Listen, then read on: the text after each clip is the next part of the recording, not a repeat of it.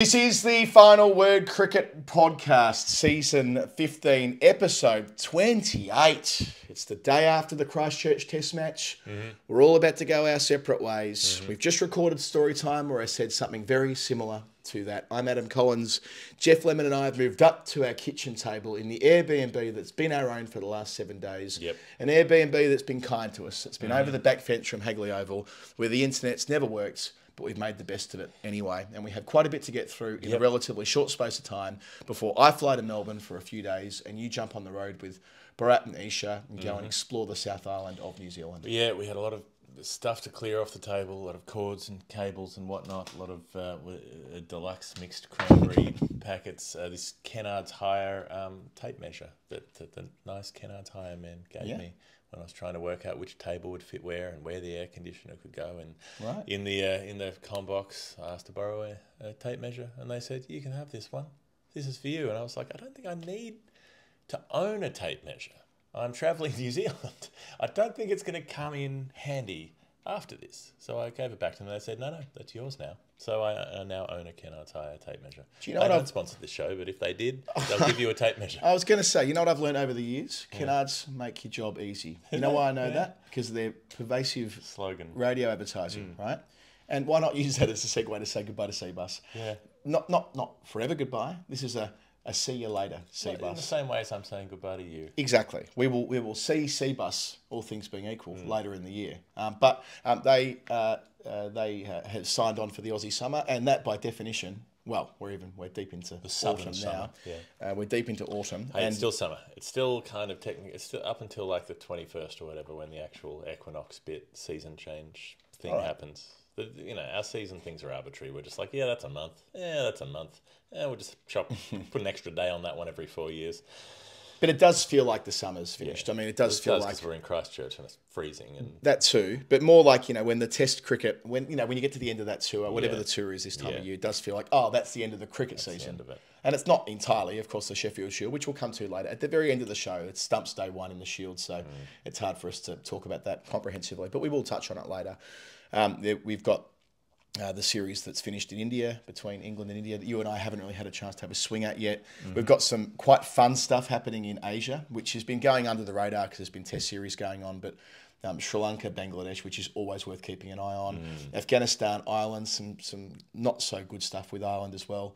Some ICC stuff going on. It's going to be a show that's more tilted that way. And of course, the County Championship is nearly back, and there's been some fun stuff also happening in Zimbabwe. Well, fun for some, less fun for others. But yeah, as we launch into all of this, Jeff, CBUS Super, they're a fine supporter of ours. They've been with us since 2018. Since the rights heist of 2018, they've been solid partners to us, and we just wanted to thank them sincerely for making what we've done over the last 4 months much easier. We don't do anything else really now apart from the podcast and commentary because we don't have time, and that's a great problem to have. It is a great thing that we make so many podcasts per year, and we're a privilege to be in this position to do that. But to make it work and make it line up, and we've all got things to pay for and bills and mortgages and whatever and travel and so on. It requires having the support of our patrons and commercial partners, and yes, CBUS, it feels like more than a commercial partnership what we got going with them. Like, we do feel like we're part of their world, and we know that a lot of people who listen to the show feel that way as well, riding the CBUS. In French, they would be CBUS super, and that is what they've been. It's nice to help with spreading the word about things that are actually good and that actually help people, instead of like, hey, why don't you come and lose all your money on this specious bullshit? Hey, like every time you open the social media apps now, and it's all just crypto NFTs bullshit. Like it's we've got another email today asking for some crypto bullshit to sponsor us. And that's the thing that we don't ever do. We've never done gambling money, which everybody else does. Let's be honest, every other podcast touches gambling money. Well, not everyone, but most do at some point or another, or crypto, or all this other nonsense. As you say, it's better to.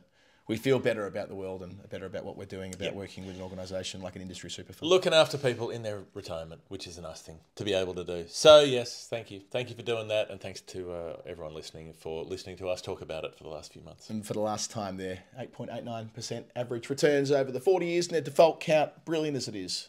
that isn't a reliable indicator of future performance.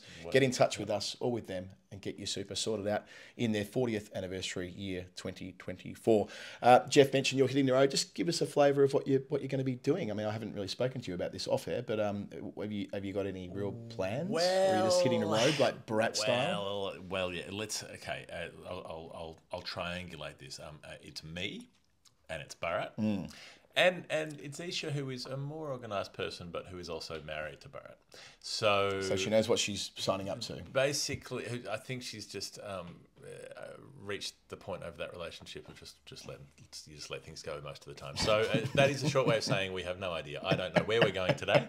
I don't know where we're staying tonight. I have a loose idea of a few places it would be good to get to in the next 5 or 6 days. We'll be trying to do an interview down in the southern part of New Zealand in Otago. Road. Yes, so I'm sure we won't go into more detail on until it's actually in the can. I don't like to talk about these things before they've happened. But we're going to figure it out probably in the back of the car on the way down the highway today. Terrific. Well, enjoy that. 5 or 6 days. Last time, 2016, when we were here, I had to leave straight away after the test and didn't get a chance to explore the South Island after you and I had driven around a lot of the North Island together. So this time I'll have a look at the South. I've done the South Island in a car a long time ago now, 2009. But yeah, I remember it being a thoroughly sort of fulfilling experience. I'm sure it'll be for all of you over the next week or two, however long you're away for. As I say, I'm back to Melbourne.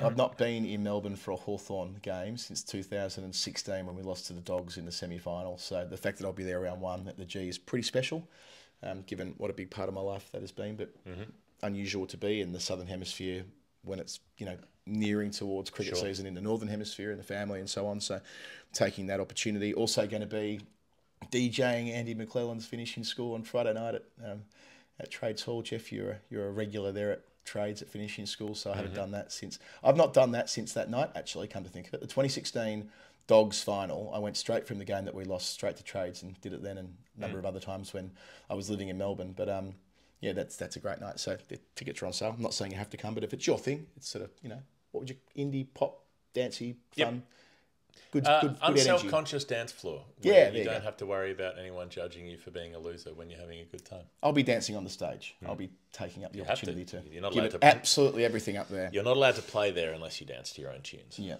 that's you got to believe in your own product. No, absolutely. So that'll be Friday night. Unlike Pablo Escobar, who never did cocaine. Didn't do it.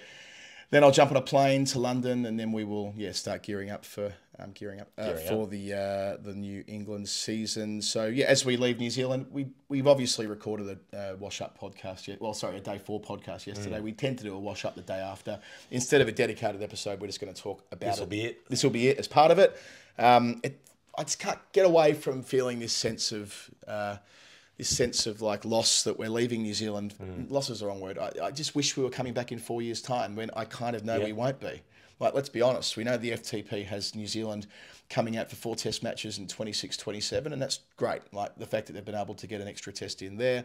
I know it's at the expense of Bangladesh playing in the heart of the summer, but, everything's broadly worked out okay in a very, very busy year, 26 into 27. But, the FTP as it is, it takes us out to 28. The FTP won't let me be.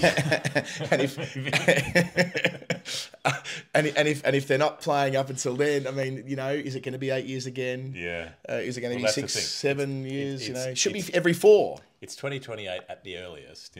If they get right out of the blocks with the new FTP, once that comes out, and that is 4 years away already. It should be every 4. I mean, honestly, it could be every 2. Like, it doesn't take that long to duck over here and play a couple of test matches. Yeah, they could do it that way. I think they should. I think we talked about this on the weekly show last week, but just to sharpen up this point as we leave the country, the board, now we've got the Chapel Hadley being a T20 if you want it to be a T20. Honestly, the Chapel Hadley is anything. They squeeze it into whatever shape it was. Remember, the most embarrassing bit was when they contested it for the group game in the 2015 World Cup. That's right. That's right. Do you remember that? Literally the one-off group match that they played at Eden Park, that great game that New Zealand won, they passed over the Chapel Hadley Trophy on the basis of a group game in an existing tournament, one match. Yeah, so there's an easy bit here. At the end of I say easy, all scheduling is hard, but comparatively easy.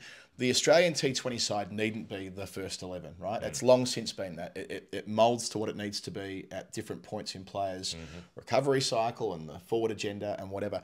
At the end of the Big Bash, and at the end of the Super Smash around that same time of year, and I'm not saying it should be a BBL All-Stars necessarily, but guys who have shown a bit in that, combined with guys who are more senior, who aren't necessarily playing in the Big Bash but are available, 3 games in 4 days, or it could be 3 games in 3 days, but you can space it out on a Friday, a Sunday, and a Monday, whatever you want it to be, and that should be every year, and it should be over here. That's a little give to New Zealand cricket from CA have talked a big game about giving more to New Zealand. Those, for whatever reason, bilateral white ball cricket rates its socks off over here in a way that it doesn't in Australia. They get packed houses here for it in a way that it doesn't in Australia. If you played a Chapel Hadley every year in New Zealand, it's an easy thing where CA can exercise a bit of redistributive power by scheduling, a clever way of doing it. So it's shorter than some Shield flights. It could be done in a week, total lead up and lead out, one and done. So there's that. So that should be every year. And on the other side of it, the Trans-Tasman Trophy should be played for on exactly the same frequency as the Border Gavaskar and the Ashes, which is every 4th year every 2 years, twice in 4 years, once home or one away. But we're on the same season, so it could just be every second season.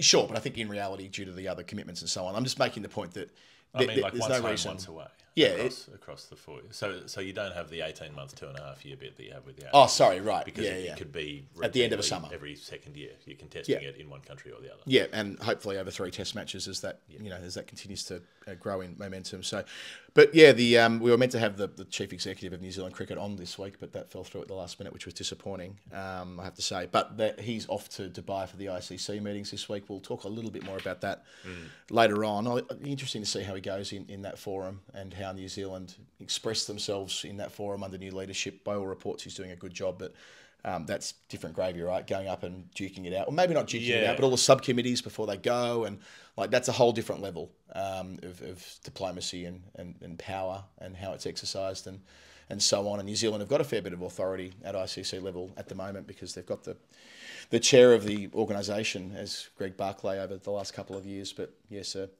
a new chief executive coming in. I think Wienik started in about August or September last year. So he's had some experience in the job, but this will be one of the first times he's had to duke it out over there. As for everybody else, they're going to the IPL, really. A few Australian players are sticking around doing what you're doing. You're going to run into a couple of them, I suspect, in Queenstown. Yeah. But the rest of them, Mitch Marsh said to me... If I've got Barrett with me, there's no way we're not running into Alex Carey in Queenstown. Yes, that's true. Mitch Marsh said to me he's getting 4 nights at home in Perth. It might be 5 now because of the Test finishing early, but still 4 or 5 nights in his own bed, then off to the IPL, and they actually don't come home from the IPL. It's IPL, would you believe, that goes all the way up until the T20 World Cup starts. So we're talking, it's the 12th of March today, the T20 World Cup starts in the first week of June, so we're talking, because of the pre-tournament commitments in India, that will run them all the way through now, April, May, and into June before they are representing Australia again. So it's a reminder of the type of schedule these guys are keeping. Yeah, coming off that 2023 when they were just on the road for the entire year as well. And, they didn't get much of a break. They got, it was 3 weeks between coming back from the World Cup and the first test. Some of them played white ball stuff in that gap. Yeah. So it's a quiet year for some of them.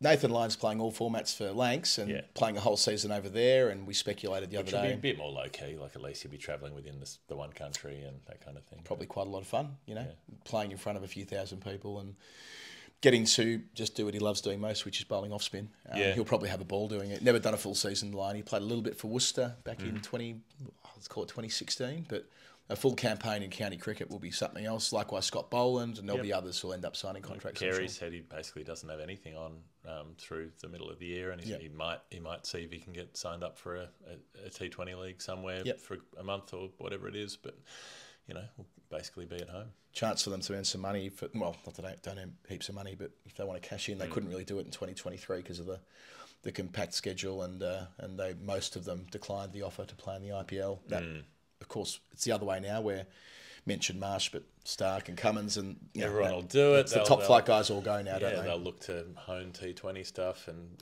take it into that T20 World Cup, and then I guess have a break after that. There'll be some white ball tours, but I'm not sure that the top line all format players, I kind of doubt will be involved with much of that.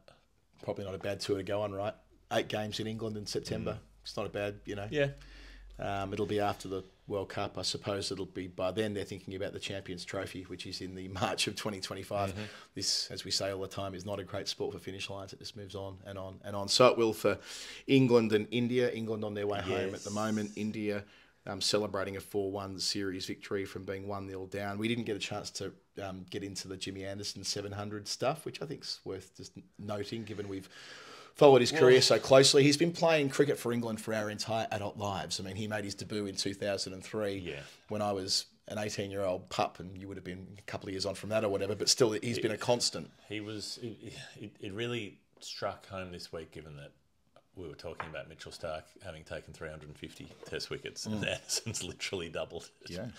Having played for so much longer and having had even more opportunity. I mean, England play even more tests than Australia do, and Anderson's missed some chunks through injury, but not long.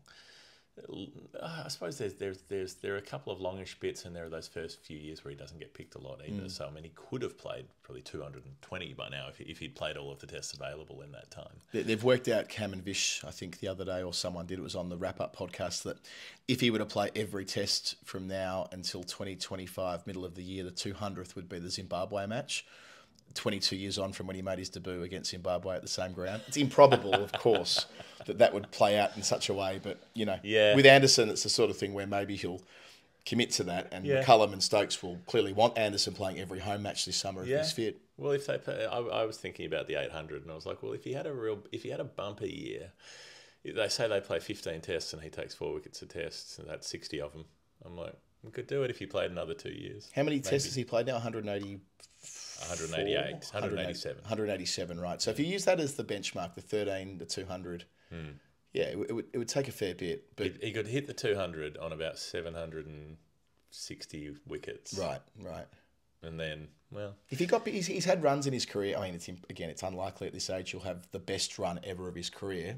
But you know, 6 tests against the Windies and Sri Lanka in home conditions. You can see a world where he does clean up. Yeah, he has cleaned up against the Windies at home before. Sri Lanka likewise. A while ago, albeit for them, Sri Lanka haven't played a test series in England since 2016. Can't rule it out. And Ashwin's 100th test, which we somehow didn't talk about really at all, coming into that final one. It's funny, there was a lot of chat about Bairstow playing 100, less about Ashwin playing 100. In some ways, he should be the guy to take 800 wickets, but India just don't pick him enough of the time. Like, he's still been seen as expendable. Imagine it, like, he'd have 600 wickets if they'd actually picked him more consistently. It's amazing to think how often he's been 12th man. Left out, yeah.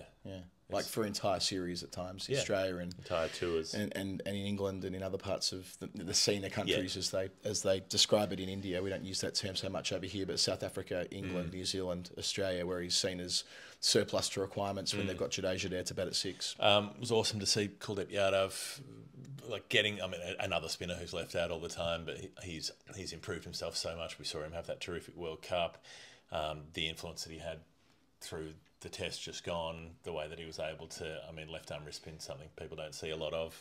Cam's take on it was very amusing, but it can be super effective because it's so rare. Like, how many players are playing good left arm wrist spinners regularly, let alone ones who are bowling it quick and turning it and have variations. I think Jared crunched the numbers that Kuldeep's got the 3rd most test wickets ever bowling left arm wrist spin or something, and he's only played now 11 tests. It's amazing that he'd only played 7 until this series, and he never played more than 2 in a row. So he's been given 4 on the trot here after Jadeja. He played the 1 in Sydney or whatever. Yeah, that's it. He'd play 1 here, 1 there, and they were using 3 spinners, he might get a go. But because they had Akshar Patel, who for a time there was such a staple of the lower middle order, like when Australia were there last year, there was really no talk of Kuldeep because they had Ashwin, Jadeja, Akshar. Akshar was so effective with the bat that he provided that flexibility to them, and they were bowling Australia out with 2 of them anyway when the tracks were turning. So, but yeah, love it.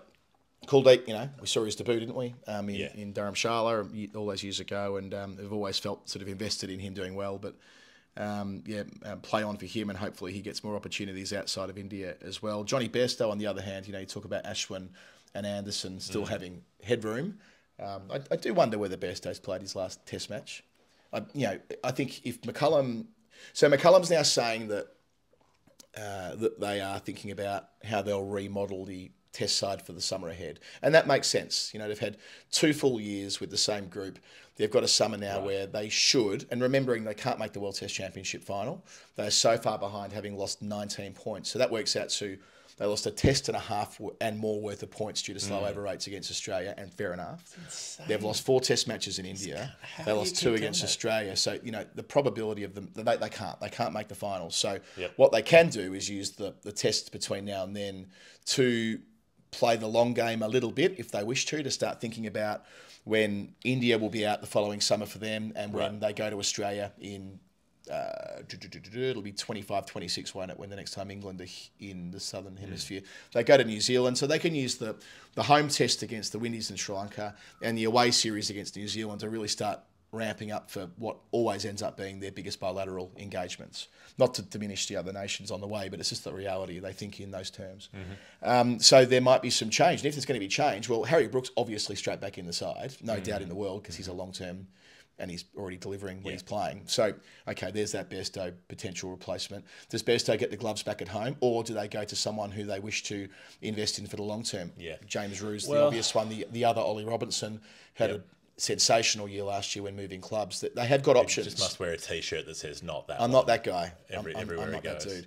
But they've got I think it's great time for flexibility. A name change up. You know, there was the kind of Jimmy Anderson saying, "Just call me James Anderson." Make himself Oliver. Just be Oliver Robinson. Has Jimmy said that, calling me James? There was years ago. And it probably wasn't him. Probably someone asked him, what do you want on the sheet? And he said, put James. Like the Ricky thing, right? When Ricky Ponting, when there was a story that came back from the 2003 World Cup saying Ricky Ponting now wishes to be called Rick Ponting. And he very quickly cleared it up and said, I've said nothing of the sort to anyone ever. No. So it was probably a stitch up by somebody. But there was like a season or two where they were like, please refer to him as James Anderson. Oh, right. So you could put that. You could just start asking to be Oliver on the score sheets and just make sure that you were just make it a bit different. Maybe throw a middle name in there. Maybe change your name completely. Maybe it's time. You know, if there's an absolute egregious fuckwit with your name, just in theory, I'm not talking about this specific case, of course, but of course not. In theory, if that were to be the case. Maybe just give it a change. Yep. You know, maybe just say maybe you could be John Bracewell. I don't know. Whatever. Just pick something else. Right? You could be an angry man like John. Well, angry, very effective man like John Bracewell as well. Peter such. Maybe pick someone who's not an existing cricketer, because I can't think of any names. Right now, your brains, You could be called Dermot Burke. Dominic Cork. You could be Robert Stevenson. You know, just go with something bland. Ollie, change your name. Ollie, change your name, because it's always going to be with you. He might play Test cricket next year, and this is kind of the point, right? They've got the chance here to take guys who are in their first third of their careers, who have already shown that they're good enough to dominate at county level. And James Drew, it's just one season. I don't want to get too far ahead on him, but Robinson's slightly more advanced. And a wicketkeeper is the kind of position where you can set and forget for a decade if you get it right. You know, drummer in the band and all that. But folks kept really well in India. Didn't bat that well, but nobody else did. Like, maybe you just stay with that. You could stay with folks, absolutely. My point probably is more that what are you getting back? What's the upside of putting Bairstow back behind the stumps in the home summer when they're talking already about this rejuvenation process? Sure. So we discussed last week about the spinner situation. He's elaborated on that, McCullum, saying that, maybe Leach will experience some competitive pressure from Hartley especially, who in English conditions and so on. So there's a bit going on there. It does feel like a bit of growth that McCullum's acknowledging that some of the stuff that was said in the dressing room that got repeated by the players in public needs to now be kept in check. Like the PR of the McCullum-Stokes regime, as good as it was in year one, not quite so good in year two. Yeah, but effectively, McCullum was like, please stop saying silly shit. It gets us in trouble. I'll say it, but you don't repeat it. I will say it to you to fire you up. You don't then say it outside. As my friend CB likes to say, you know what that is? That's growth. And maybe it is growth, but it still has to trickle through to the players who just don't always seem to be absolutely as sharp as they might be on figuring out the way that some of these things might come across. Some other bits and pieces before we move off this and go to Nerd Pledge and all the rest of it. World Test Championship, India are up to 68.5% now. So they've put a gap in it, so to speak. New Zealand are down in third now. They were first a fortnight ago. They're on 50%. New Zealand now play 5 Test matches in Asia. Australia have their next engagement not until they play India at home, so that'll play out in the usual way, I suppose. But India have got one foot in that final already on the basis of what they've achieved against England, which is the way these things work. If they have a good series against New Zealand, they'll just about lock it up, and they'll be playing in their third consecutive final, of course, having lost the first two. So they'll add Kohli and KL Rahul to that side as well. I'm not sure who misses out because the replacements, if you like, have been terrific. I mean, Sarfaraz Khan, talking about players who might have a long career, why would you be parting with him? Loves a 50. It'll be great competitive tension for India when they get to their next selection table meeting. Loves a 50, and imagine what might happen if he starts making hundreds. Sarfaraz Khan, he was my favourite bit of that series. Was watching him lay into them at different times. He's different. He's had to wait for so long, and he's just been relentless while he's been waiting, so that was enjoyable. All right, Jeff, wrap-up chat's complete for the two series. We've done dailies on all of them. It's been hard yakka. Thank you, everybody, for watching them on YouTube, and all of our co-hosts as well. So Cam and to Daniel Norcross and to Vidusha Huntaraja, to Will McPherson, to Bharat Sundaresan, and you go back into the Australian summer as well, Adam White.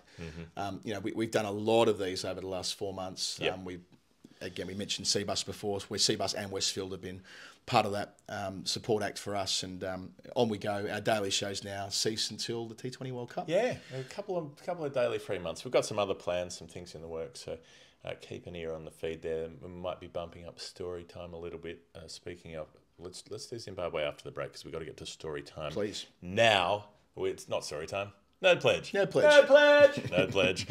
The game that I forgot the name of that we play with nice people on the internet who fund the show by sending in contributions that are an amount of currency that relates to a cricket thing. And we don't know what it is, except in this case where I did know what it was because Nick Ibis is very helpful and a long-time friend of the show. Sure is. G'day, Nick.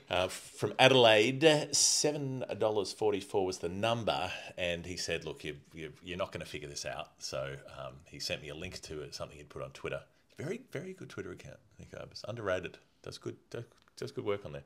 I think everyone should be off the platform because it's just a rat fest, burning building for Nazis. But apart from that, take it to another platform, Nick. Move to Blue Sky or something and continue your good work over there. The number was $7.44, and so he directed me to a post where he was looking at Darcy Brown's career, which involved at that time, if you included the WBBL games, 74 matches played across formats and 4 innings batted.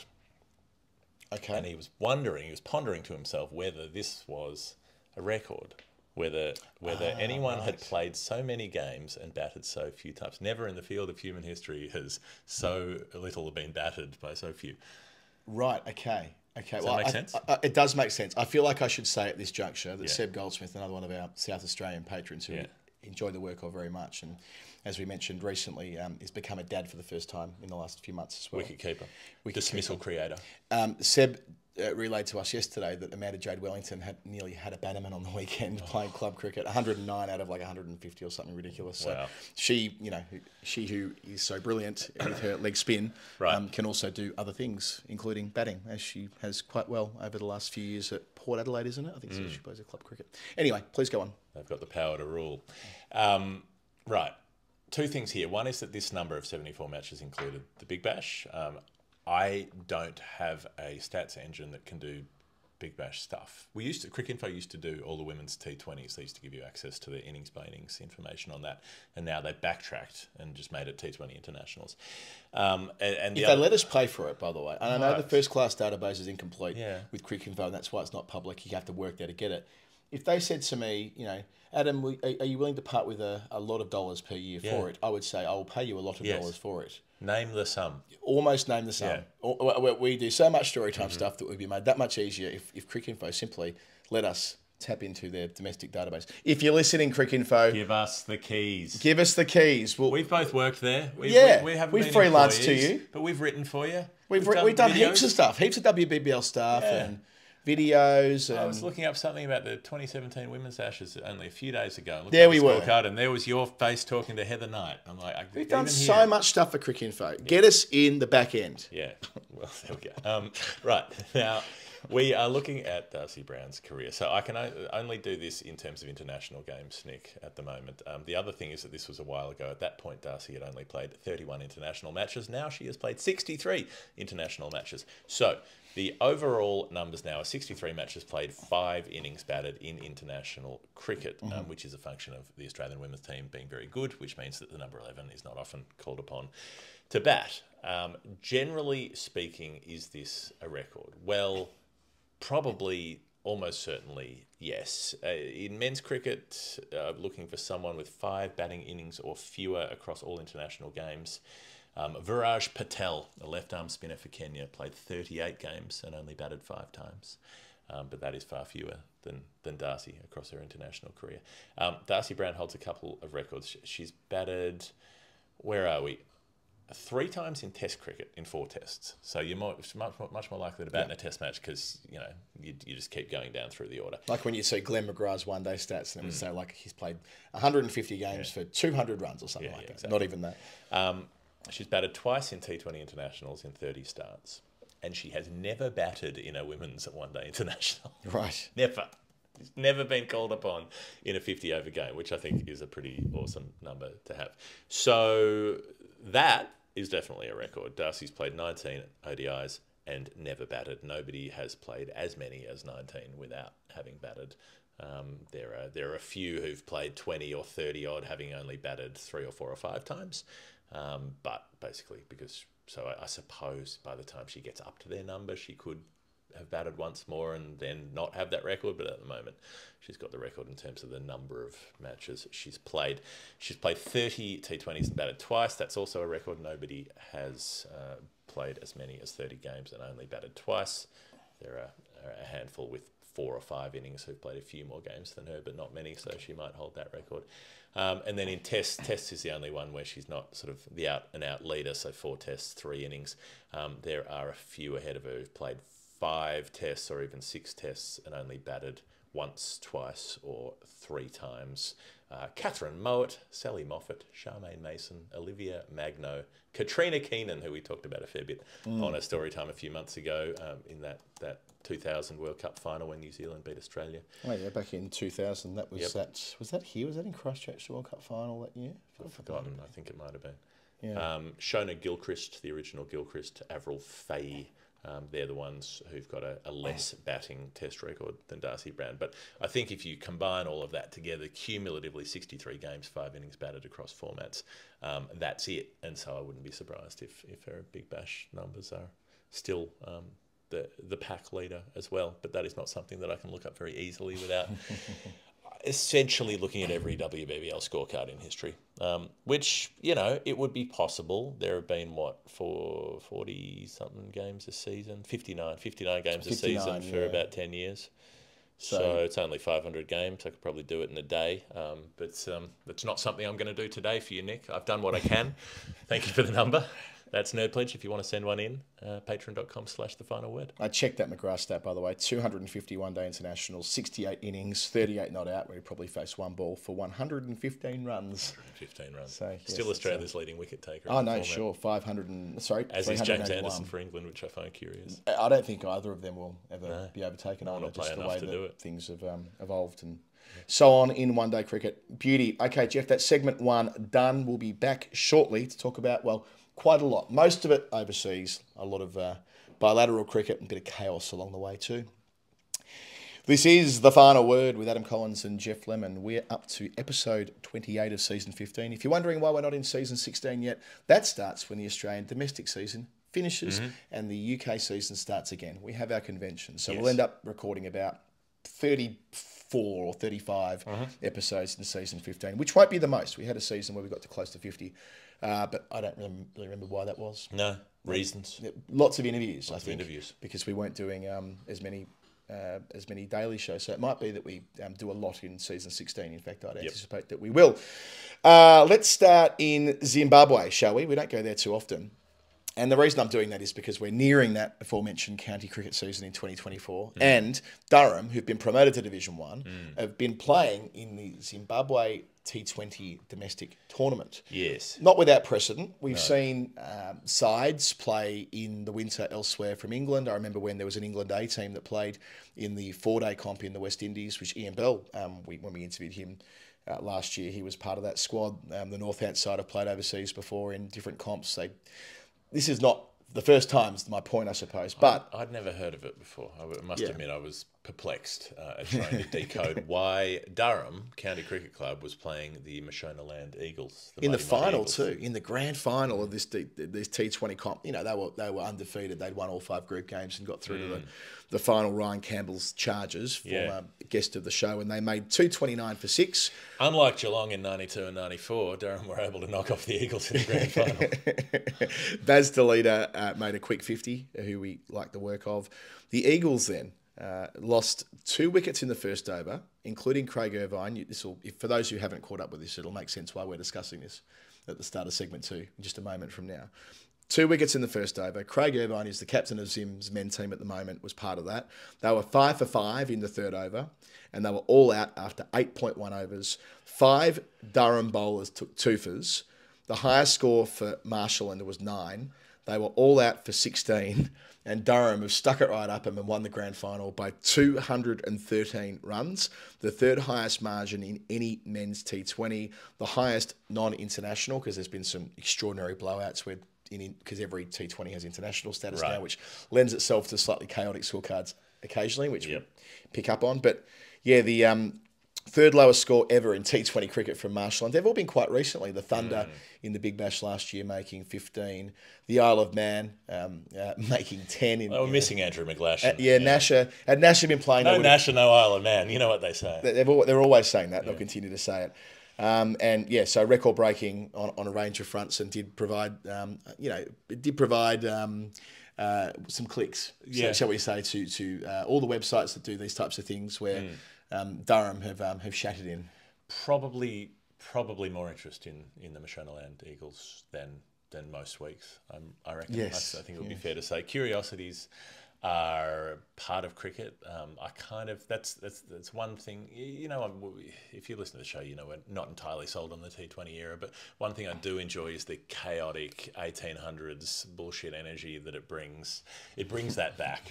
All of that mad shit that you used to see a couple of 100 years ago, that now happens. It just doesn't happen in sort of test or first class cricket so much. It happens in T20s. Yeah, especially with international status in those games that we referred to before. So the season proper begins on the 5th of April. That's the first round of 4-day cricket. Durham, who've been, as I mentioned before, recently promoted for this season, hosting Hampshire, which will be a big game. Hampshire are very strong, although they haven't won the comp despite having been in the top 3 for the last half a dozen years.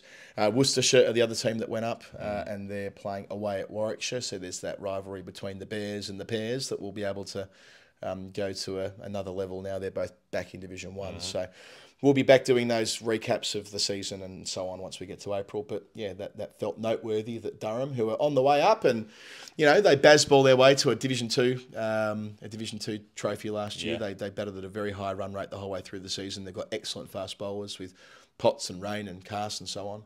I think they're going to be a handful in the top flight, and now they've got a T20 trophy from Zimbabwe to put in the cabinet as well. There we go. There'll be one in the WPL pretty soon. We're into the second half of the group stage, 3 games left, and then the finals the last week or so. Delhi and Mumbai confirmed qualification spots. What a surprise. Mumbai, they're always doing stuff like that. RCB and Uttar Pradesh are both 3 and 4 with 1 game remaining. They're competing for 3rd. That's the last postseason spot, the McIntyre Final 3. He'll be offended at the idea of a Final 3. 5 teams into 3. Give me a spell. Harmanpreet Kaur getting back to some of her best, and it was Ananya Upendran, wasn't it, who was noting that Harmanpreet's changed her backlift back to the way it used to be when she made all the runs in the World Cup semi-final. She made 95 off 48 for Mumbai against Gujarat and chased down 192, which is a massive chase. And they were way off it too at the halfway mark. They were like 60 or something like that. So she completely teed off. The other one, this is the time of the season, I reckon, where your big overseas imports step up as well, right? This is where you earn your money. Nat Sivabrunt, who earns a lot of money from this competition. Oh, yeah. We interviewed her briefly last year, and she freely admits this is totally life-changing for her, playing a few seasons over in the WPL, made 45 and took 2 for 14 in the other win that they had during the week over the UP Warriors. And yeah, I thought that what would be best is we come back to this next week once we get to the business end with the finals. And I think the grand final is week Saturday. And there's one more round of group games, and that'll determine who makes the final 3, right, along with Delhi and Mumbai. Right. Yes, so that's where they are at the moment, and there's women's domestic machinations going on. In England, Kent and Northants are among the 2 who've put in bids for the professional teams in this new 3-tier structure that the ECB is building, where the top tier will be pro teams linked to a county. But then it was less clear about what would happen in the divisions below. Yeah, I'm enthused by this. I'm not sure if I've not spoken to anyone back in England about it, so there might be different views, and I might be misreading this. But it feels to me, having competitive tension from counties who are not sexy test playing grounds. I reckon when I saw that there was going to be 3 tiers, my automatic assumption was, okay, then, there's going to be one at the Oval, which Surrey will look after. There'll be one at Lords, which the MCC and Middlesex look after.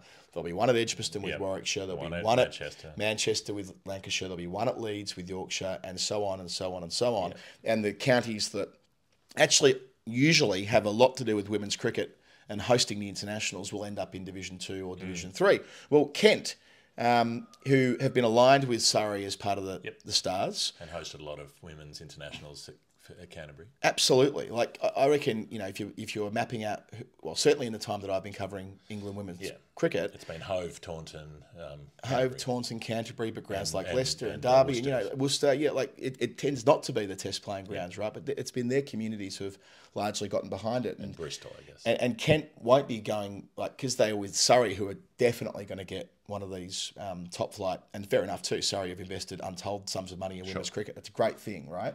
But it does leave Kent as the junior partner in that part of England, because those 2 counties border each other. So the fact that they're doing the Fitzroy of the Brisbane Lions merger. They could be. But look at who they've produced and what they've done.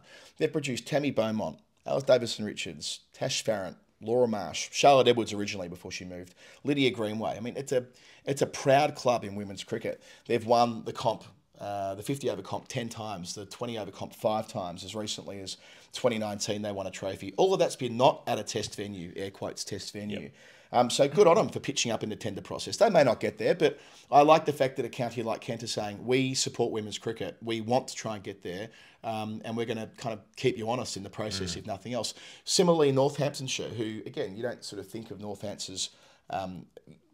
my assumption was that your counties with less money, and Northants are one of those, would be nowhere near this. But they're like, oh, fuck it, we're going to chuck our head in the ring as well. So I don't know whether either of those counties will get the chance to be in the top tier, but I think it's a good thing that they want to be. And where we are in New Zealand, there'll be a lot of white ferns action. The New Zealand women's team will be playing England in a bunch of games across the next little while. 5 T20s, 3 ODIs, Wellington getting involved, the Tron getting involved, Dunedin, Nelson. So a few different spots that they're hitting. You might be there. Just thinking through it, you might be in Dunedin when... maybe not quite. No. The first game's on the 19th of March, so you know... I think we're starting in that direction. Okay, so. I wasn't going to say, do a quick daily show from have a busman's from a T20 from a T20 when you're meant to be having a holiday. T20 in the middle of a 5-game series. True. Yeah, there's an A-tour taking place alongside it, by the way, which is a good thing. So this is the professionalism. These are the opportunities that come from professionalism, where you can send an A team away to have a shadow tour concurrently. So we won't be covering those in daily shows. That won't be possible, but we will do. Coverage. Well, we will have coverage of it in our weekly programs over the next few weeks. A bit of colour and movement here, Jeff, which I put in the show notes thinking you would adore this storyline. It feels increasingly like Shane Watson's going to be the next men's coach of Pakistan. So Watto's been coaching for the David Gletta Gladiators in the PSL, and they're going well. They're going well. They're going to make the finals, right? Yep. In fact, I think they made the finals. Sorry for PSL superfans out there. I don't really follow it, but this is something I understand to be true. Yes. But Watto, bearing in mind, Mohammed Hafiz was doing that job in a temporary capacity in Australia over the summer. He was also the director of cricket at the same time, from memory. He had a dual role. He was never even formally the interim coach. He was the interim director of cricket. He was doing Mickey Arthur's job. And then they didn't send their actual coach, and they just sent Hafiz instead. And then he ended up just effectively being the coach, but not even formally in an interim role. He was the interim director of cricket doing a different job. And acknowledging the complexity here, which I think we did 2 weeks ago with how difficult it is for them to make decisions about their leadership structure when so much of it is politicised. Just had an election which is contested and so on, and there's a lot going on in Pakistan that we couldn't possibly do justice to. But the very fact that Shane Watson, everyone's reporting it, it's not like one yarn. Yeah. I did a quick search on this yesterday. There's like multiple journos are saying the same thing, that Watto is in the frame. It sounds like Darren Sammy's also in the frame. He's coaching the PSL as well. So either way, there'll be a bit of generation change. But imagine Watto ends up on the tools. First big-time coaching gig, being a national coach. I mean, it would make them, put it this way, their press conferences would be must-see TV. Love Watto, very emotional kind of character. It would be brilliant when they next play against Pakistan if we're there and so on. So let's hope that gets over the line. Yeah, every time when I read the name, I always just hear Watson. I hear it. It's like Alex Trebek doing. You won't remember this, but there was like a Jeopardy challenge where IBM developed an AI named Watson, and it went up against like the 2 all-time Jeopardy champions to see whether a computer could beat human contestants. And so there's an amazing sort of podcast, not documentary, but a kind of an episode, a half-hour episode made on it. Why not? I'm throwing out a recommendation. There's a podcast called Imaginary Advice, which is my favourite show, and the episode's called Answer in the Form of a Question, and he's got a lot of the audio from this. So there's just Alex Trebek going, Watson, Watson, Watson, Watson, correct. Name it up, someone. And so it's all about how creepy computers, like why we kind of hate computers that vaguely mimic human behaviour, essentially. There's this line which is, Watson is not connected to the internet. Watson is, for all intents and purposes, the internet. Anyway, it's a remarkable thing. When are we getting Severance Season 2? Fuck me. Come on. When are we getting... Best show of 2 years ago, no Season 2 yet? Come on. When are we getting Deadwood Season 4, whatever it was? Never watched Deadwood. I know I should. Everyone that likes the things I like says I'd like Deadwood. Yeah, I mean, it's horrible, but it's very good horrible. So that's going on in Pakistan. If we jump over to Bangladesh at the moment, which isn't far away, just a Peter Hudson flat pun away. Now, Bangladesh that is, hate Sri Lanka, and Sri Lanka hate Bangladesh.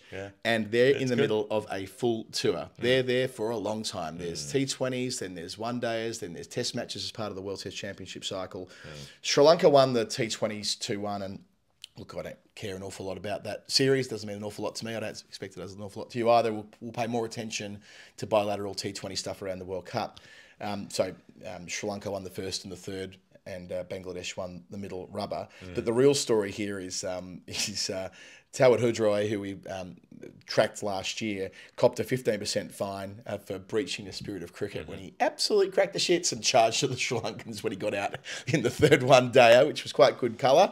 Pretty lucky to only get away with 15% by the sounds of things, all finger-waving and carrying on and so on. Now, this goes back... If he'd been with CBUS, would have been 8.89. Bang. This goes back to 2018 with the dancing and the snakes on social media and the hissing and the... I think we need to get Andrew Fidel Fernando to join us on the show. He's written a piece about the history. Maybe we should get Issam and Fidel on the show at the same time while this series is taking place. Maybe not even head-to-head. I suspect both of them will be quite open-minded to both sides being at fault. They're colleagues. And they're great mates. But the other thing in all of this was Shuraful Islam, the Bangladeshi seamer, when he got a wicket in the first game, they immediately started celebrating by all pointing at their wrists to take the piss out of the Angelo Matthews timed out dismissal. So this is boiling up. They're at the start of a series. I'm not sure what television stations are covering these games, but you can just imagine there's going to be an international incident at some point, more than there has been in the past over the next fortnight, and I cannot wait. So hold us to account on that. Let's get Fidel and Issam to rejoin us on the final word to go into real depth on the stoush ongoing. Not enough grudges involve wristwatches these days.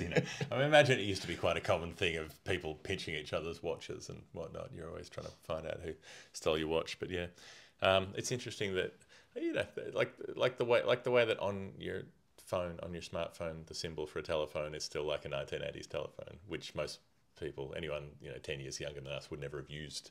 That would never have picked one up, but they still know what the symbol means. It's true. Why is the save icon still a floppy disk? Yeah. Good point. Why do people still do the poke out two fingers? But we do that with Winnie. Winnie's aware of it, just playing around. She knows that is telephone. Yeah, if you have a fist with your thumb and your finger pointing out and talk on the phone, but that's not what a smartphone looks like. It should be like a flat palm that you just place. That should be being on the phone with a flat palm, a face palm. It feels like you're sort of you're about to go to sleep. Yeah. It's a one-handed Stuart Broad. It's a one-handed Edward Munch. Shall we keep moving? Yeah, the conversation on? Shall we go over to? Should we go back to the UAE? We're vaguely in that part of the world for the Afghanistan Island series. They played going back there. The test last week, and they've been picking it up, playing one day, as Jeff. Yeah, I love countries where all of the letters are a vowel. That's good stuff. 3 ODIs and then 3 T20s after Ireland won the test match. The second one day was a wash out. The first one at Sharjah, Afghanistan won pretty narrowly, 35 runs. Ramanullah Gurbaz, one whose work we've enjoyed, 6th career ton for him in the 50-over format. 121 at just over a run a ball. Ibrahim Zadran made 60 with him up the top. Those two, that opening partnership, that chemistry. Ireland made 275 for 8 chasing. Harry Tector, 138. Lorcan Tucker, 85. That next gen really, really flourishing now for Ireland. And they saved it from 34 for 3. That's what Australia were in the test match, and then they were 34 for 4. And they got it to 207 for 4 when Tucker was out, and then Tector was the 8th to go. After he made his ton, his 5th one-day ton, averaging 51 in the format. I think he's ranked like 5 in the world now, Tector. So I know he hasn't... there have been high-profile moments when he hasn't delivered when playing for Ireland. Yep. But, he along with Tucker, it feels like that... And this is a great thing, by the way, because neither of them are involved in the Golden Generation. They have no links to when Ireland were an associate nation and marching up to get full member status, and they have no relationship to the side that played in the 2007, 11, 7, 11, 15 World Cups. This is the group who will take them to the next World Cup, and they'll be 27 and 29, I think, respectively. Had Lorcan on the show last year. He's a really switched-on guy. In fact, we're playing a game at his club on the ADB tour, which will be lovely in a few weeks' time. So, really pleased to see it's those two. It's not like they're not relying on the older firm. It's the group who are coming through and the baton has been passed. Yeah. Sadly, though, I was really looking forward to going to Ireland this summer to watch Australia play there. It's in the FTP. They're going to be playing one-day internationals and T20s, and all the information that was being relayed to me was that this was happening. Unfortunately, that August series that was going to be tacked on before the England white ball stuff that we mentioned before, which is a clever way of doing it. Like, we've long advocated for Australia using existing trips to England to give a little bit back to Ireland, but this doesn't really feel like an Australia thing. Unfortunately, and this is Tristan Lavallette's yarn on Cricinfo, I should note, he's the one that broke it. They just don't have the resources to kit out all these venues. So the costs for putting on cricket has gone up exponentially since COVID. They don't own any of their stadia. Like, they have to use club grounds. They don't have it. Yeah, so Malahide... They have to build temporary stands and all that. So last year they couldn't really afford to play at Malahide in those 3 games against Bangladesh, which were crucial. So they ceded home ground advantage, played them at Chelmsford, and ultimately lost those matches, which would have got them automatic qualification for the World Cup had things broken their way. So this is where Ireland's competitiveness has been compromised. You know, how much better would they be if they were playing Australia in a 3 or 4 or 5 game series, which now is not possible. So, these ICC meetings that are happening this week in Dubai, I hope they look at this as an example of everything we've been banging on about for ages. Rights pooling. How do you make sure that this kind of series is prioritised, where Ireland aren't left in a situation where this would cripple them for years, as it was put to me, if they put it on.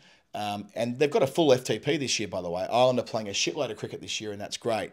But it's so sad that this particular series has to hit the fence, because the exposure it would have achieved and the extra development it surely would have provided them. Australia have never been there for a bilateral series. They've only ever played 1 game there. I think you went in 2015. So this is an example of where the status quo doesn't work, and where the finances of the game are simply not reasonable. And the extra layer, Jeff, with the money that's being withheld at the moment. I think there are questions for Cricket Island in this as well, because they have had their first payout of the new elevated amount.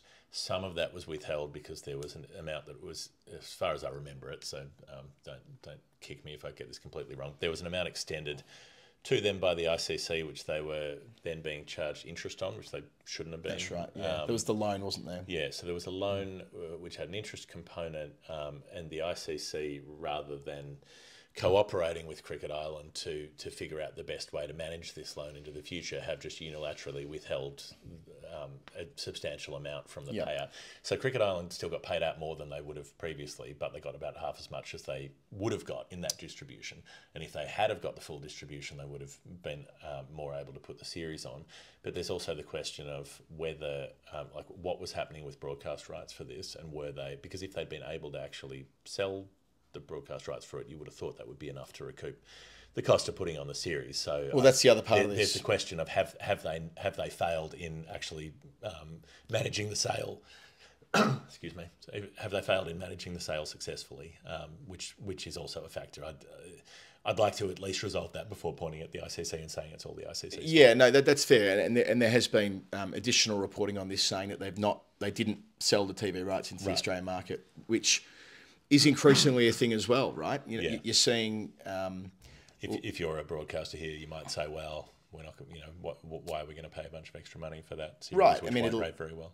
That's right. Middle of the night, games that, I understand that's complex, but as we keep coming back to, and the Martin's Den report to the ICC the other week that Brat and I discussed in some detail, it's not just about like one series. It's about how do you pool the rights in a way that means the distributions are more equitable across the board, because at the end of the day, it's still a one-day international, it's still a T20 international, and valuing one as being more important than the other in such a crude way does lend itself to situations like this, which is unfortunate. Also just the efficiency situation of if you're of making every board have to keep managing these sales individually for every series to every home nation all of the time. Like there is so much extra work going into this because everybody's having to do all of it all the time, rather than having it done in one job lot, in one sort of more compact transaction. Yeah. So there's a meeting taking place in Dubai this week, and I like to believe something like this would be an example that not just Ireland and Australia, but other boards can point to and go, this could be us next, right? Yeah. If you're in the FTP, it doesn't actually mean anything anymore if this can happen. Anyway, last topic on our agenda today before we wrap up the show, very, very quickly, is the Sheffield Shield final round. Now, a reminder that Tasmania, last round, Tasmania on top on 46, they will be in the final. It's who they're going to play. WA on 40, Victoria on 37, and I think New South Wales could theoretically leapfrog both of those if they got a great run this week, and South Australia and Queensland rounding it out in 5th and 6th. South Australia playing Tasmania, which becomes a dead rubber of sorts. SA made 271 and Tassie in reply a 27 for 3. Again, I'm not going to go into the details of the game here because it's not... We'll do it next week. We'll do it next week. WA, Victoria, that's the blockbuster. So WA have made 244 on day one, and Victoria, having sent in WA, 7 for 1 in reply. So that's just worth noting that for WA, top scoring, seven runs for one wicket. Yes. Okay. So nobody in the WA side made it out of the 40s. There were a couple of starts. Goodwin, who made 100 last week. Aaron Hardy is an absolute gun, made 40 as well, playing for Surrey this year. Murray Goodwin's back. Cartwright 31, Inglis 20, but the Victorian bowler stepped up. Boland, who came back from New Zealand to play in this game, 4 for 41, leading the attack. Fergus O'Neill, who's had a great season, 3 for 48. Todd Murphy, Hot Toddy, 2 Amazing for 54. Player for a dog, Fergus O'Neill. And Sutherland played his role as well as first change, along with Perry, who picked up a wicket. So, and in reply, the wicket they have lost so far, even though this will be out of date soon, was Nick Maddinson, which feels huge given Maddo came back and made 200s after returning. So Marcus Harris and Mitchell Perry, the night watchman, are in overnight. So all eyes on that game at the Junction Oval. And the other game barely got a start, I think. New South Wales, who are playing Queensland, that would be the other team. Sure, have I got that right in my head? Yes. That's the one team that hasn't been mentioned yet. They barely played. It's 14 for 2 Queensland. Okay. They were mostly rained off there at Allen Borderfield. So a lot more Shield stuff next week. A lot more from us next week. The next weekly show that you will get from Jeff and me will be when I am in London. I think that's how we've worked it out. So we'll be back on unusual time zones, but that's okay. We're used to this. A parting thank you again to cbussuper.com.au.